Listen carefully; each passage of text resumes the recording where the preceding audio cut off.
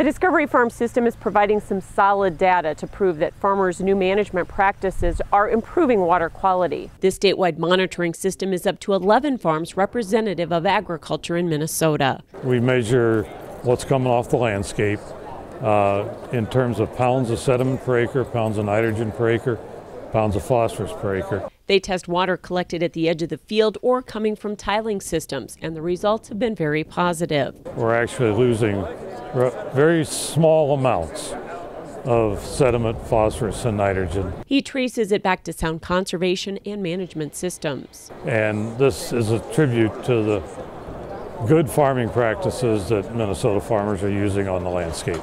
This positive field data counters the Minnesota Pollution Control Agency's recent report citing agriculture for polluting the state's waters. I'm Michelle Rook reporting.